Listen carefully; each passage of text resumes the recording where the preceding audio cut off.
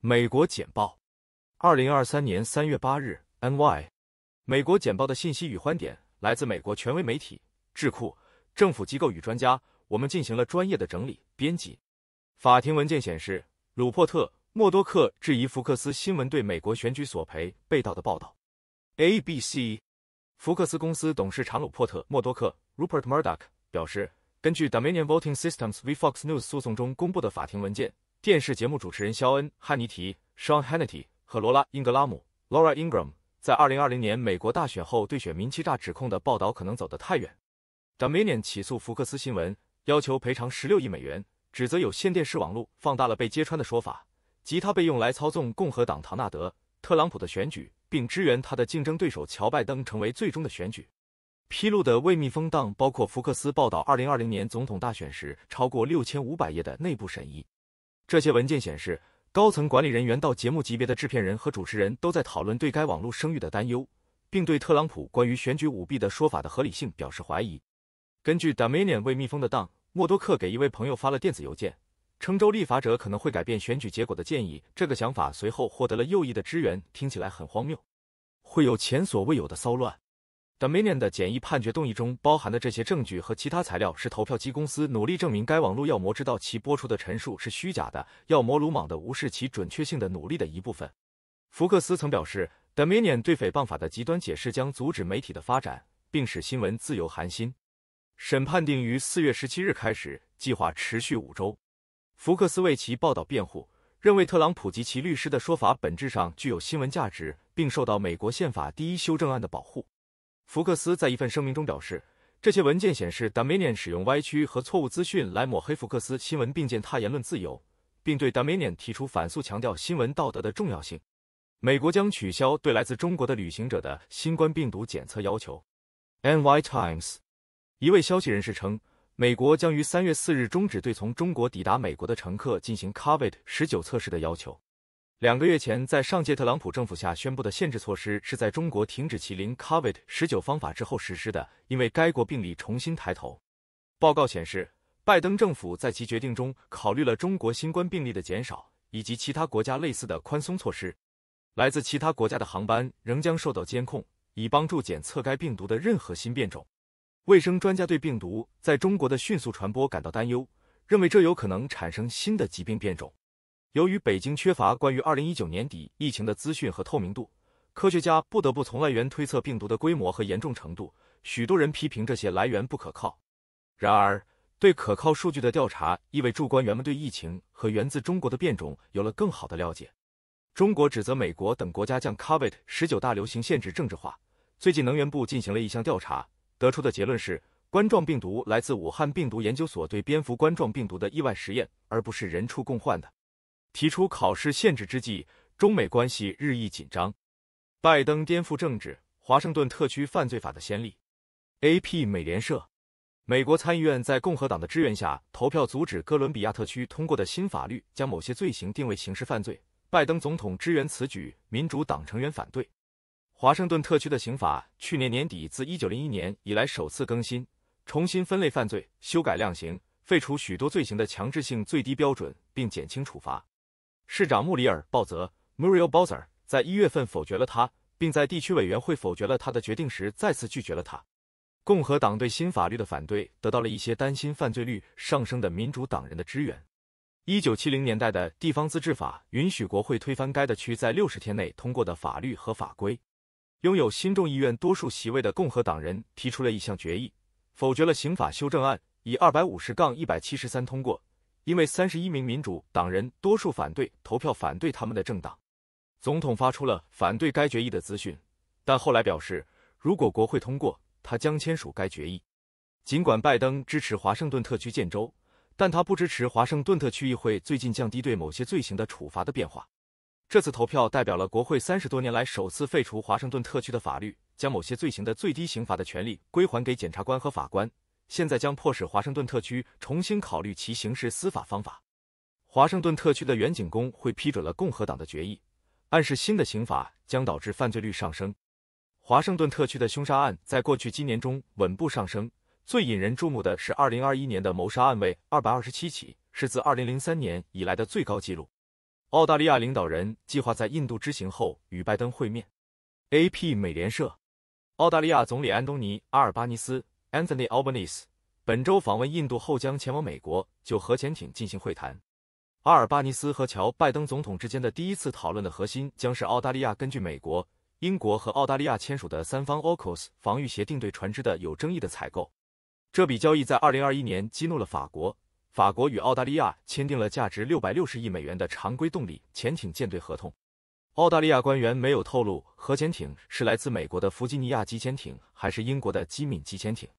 分析人士认为，此举是对中国大陆在日益重要的太平洋地区日益增加的存在的战略反击。一名参与特朗普首次弹劾相关事件的乌克兰前检察官失去了军事指挥权。NY Times， 乌克兰前首席检察官尤里·卢岑科 Yuri Lutsenko 的军事任命在美国前总统唐纳德·特朗普的弹劾中发挥了核心作用，这在乌克兰引起了争议。卢岑科会见了前特朗普律师鲁迪·朱利安尼 Rudy Giuliani， 并讨论了调查乔·拜登总统的儿子在民主党开始弹劾城市时对自己造成了反响。尽管拜登和乌克兰政府达成和解，但这次晋升被视为对泽伦斯基阵营的挑战，导致卢岑科被免去排指挥权时受到政治报复的指控，导致他暗示泽连斯基的办公室干涉了他的晋升。战友们为他辩护，强调无论他过去在乌克兰的政治争吵中做了什么，他都曾在前线作战，据说这是最危险的部分之一。美国官员说，情报显示亲乌克兰组织破坏管道。NY Times， 据美国情报部门称，亲乌克兰团体可能是去年袭击连接俄罗斯与西欧的北溪天然气管道的幕后黑手。该管道被深海爆炸撕裂，但在没有明确确认谁可能负责后，促使几个机构进行调查。拒绝透露姓名的美国官员没有证据表明乌克兰总统沃洛德米尔·泽伦斯基或其团队参与其中，也没有证据表明任何乌克兰政府官员指挥了袭击者。乌克兰称该管道对国家安全构成威胁，并多年来一直反对该专案。美国官员没有透露这一点，但据报道，欧洲官员认为这次精心策划的罢工是国家支援的，因为它的复杂性，这使得袭击者能够在波罗的海地板上种植和引爆爆炸物而不被发现。该管道是主要的收入来源，为莫斯科提供了影响欧洲的手段。预计修复管道的成本将从5亿美元左右开始。虽然当时美国和欧洲的一些猜测集中在俄罗斯，但莫斯科不太可能有太多动机破坏管道。正如今年早些时候报道的那样，许多美国官员已经听取了有关情况的简报，并警告说，由于所有人都匿名讨论机密材料和外交敏感问题，因此对新情报的重视程度。Nord Stream 1和 Nord Stream 2以惊人的价格建造，从俄罗斯西北海岸到德国东北部的 Lubmin 横跨760英里。Nord Stream 2于2021年夏天完工，但正如我们报道的那样，它遭到了包括美国、英国和乌克兰在内的几个国家的反对，理由是这将增加德国对俄罗斯天然气的依赖。两位消息人士称，新的报告增强了美国情报机构及其在欧洲的合作伙伴的乐观情绪，即可以获得更多资讯的潜力。美国成立新的反犹太主义工作组 DW。 美国监督和打击反犹太主义特使黛博拉·利普施塔特大使认为，美国面临着新的更反犹太的现实。2021年，美国记录了近年来最高水准的反犹太主义袭击，平均每天7起。反诽谤联盟担心2022年的数位会增加。白宫于2022年底成立了一个机构间小组，负责制定该国首个打击反犹太主义的国家战略。随着所有主要的互联网平台都位于美国，该国可以成为阻止反犹太主义猖獗蔓延的关键。当2019年的一名袭击者被网上的反犹太主义内容激进化时，德国已经面临这个问题，最终导致对犹太教堂的致命袭击。袭击者的社交媒体历史充斥住否认大屠杀和推动反犹太阴谋论的帖子。美国还面临住迄今为止最致命的事件，宾夕法尼亚州匹兹堡的生命之树犹太教堂造成11人死亡。作为回应，美国犹太人委员会首席执行官泰德·多伊奇 Ted Deutsch 认为，社交媒体公司在阻止反犹太主义蔓延方面发挥助作用。培训工作人员与具有可靠结构的检察官和当地远景合作。随着美国宪法允许言论自由，美国面临更多挑战。然而，反犹太主义是一个全国性问题的高度认识仍然令人放心。10个美国人，无论是否犹太人，都认为这是社会中的一个问题。利普施塔特大使认为，反犹太主义是民主煤矿里的金丝雀。加拿大人因移民在边境激增而大发雷霆。NY Times。尽管加拿大政治领导人本月就从美国越过边境的难民的命运争吵不休，但本周仍有近800人在2天内非法进入魁北克，其中绝大多数人打算申请庇护。加拿大皇家骑警拦截了这些非正规移民，因为他们沿着纽约上普兰的罗克瑟姆路 （Roxham Road） 进入蒙特利尔西南部海明福德附近的加拿大。绝大多数越过边界的人是海地人，并继续来自美国。然而，由于加拿大要求大多数国家免签证旅行，这也使其成为许多其他通常不会选择留在美国的人的有吸引力的目的地。最高法院就拜登学生债务减免摊牌的5个关键时刻。Political。美国最高法院已经考虑了2起质疑拜登总统学生贷款解除计划合法性的诉讼。共和党人和一群私人借款人认为，总统无权向数百万联邦学生贷款持有人提供每人1万美元的债务减免。共和党领导的州也对该计划提出了挑战。支援这些挑战的裁决将阻止政府下个月开始消除大量学生贷款债务的计划。超过1000万联邦借款人将免除全部债务，超过900万其他人将消除部分债务。据报道，在听证会上，最高法院的保守派法官批评了该计划的规模，抱怨它是如此庞大，以至于国会一定打算将其排除在赋予教育部长的权力之外。然而，共和党人有可能得出结论，起诉州和借款人缺乏将此事提交法院所需的资格，从而使法院的自由派和2名或更多保守派保持拜登的提议。然而，在个人层面上，对于大约4200万学生借款人来说，风险是显而易见的。在听证会上，索托马约尔法官提到了5000万学生借款人，他说，他们将从总统的倡议中受益。他们中的许多人没有足够的资产在大流行后救助他们没有朋友或家人或其他人可以帮助他们支付这些款项。有证据表明，他们中的许多人将不得不违约，他们的财务状况会更糟，因为一旦你违约，你的困难就会成倍增加。他引用，如果最高法院做出有利于拜登的裁决，这将有助于加快他向低收入美国人输送大笔资金的推动力。Political。乔拜登总统指责俄罗斯试图通过在与乌克兰的战争中将全球饥饿武器化来使世界挨饿。自俄罗斯入侵以来，美国和欧洲一直指责莫斯科在乌克兰境内和世界各地将食品武器化。拜登决定在演讲中特别点名弗拉基米尔·普京，这意味着随着战争接近1年大关，拜登越来越愿意直接对抗普京。俄罗斯一直试图说服其他国家，美国应对粮食危机负责。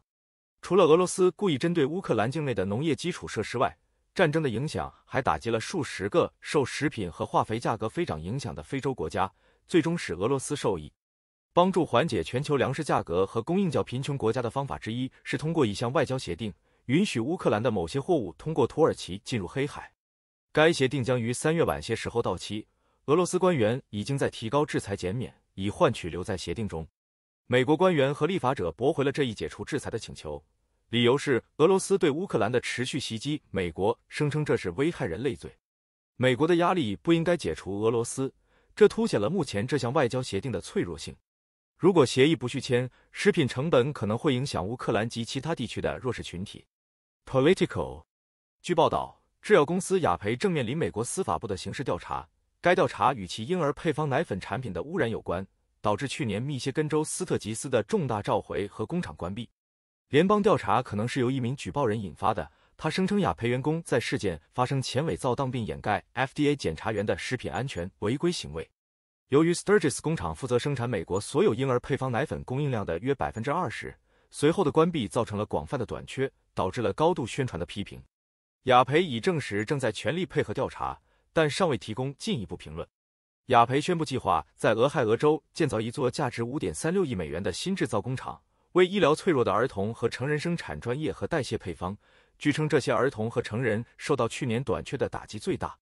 拜登对东南亚的半心半意的政策 Foreign Policy。 美国总统拜登政府加强了与东南亚的接触，东南亚是美中对峙的关键地区。2021年，政府缺乏东南亚战略，大使很少，也很少关注培养高层关系。然而，在2022年，政府派遣高级官员访问，在关键战略当中澄清了其方法，并通过美国与东南亚国家联盟、东盟之间加强全面战略伙伴关系等举措促进了合作。然而，美国政府没有可行的经济战略，其遏制中国的重点可能会输远该的区的关键国家。2022年的一项改进是政府强调参加活动和举行面对面会议。拜登总统亲自出席了重要的多边会议，如美国、东盟和东亚峰会，而副总统卡马拉哈里斯出席了其他会议。5月，拜登在白宫主持了历史性的美国东盟特别峰会，除缅甸军政府领导人外，几乎所有东盟领导人都参加了峰会。拜登政府发布了关键战略档，阐明了其对东南亚的态度。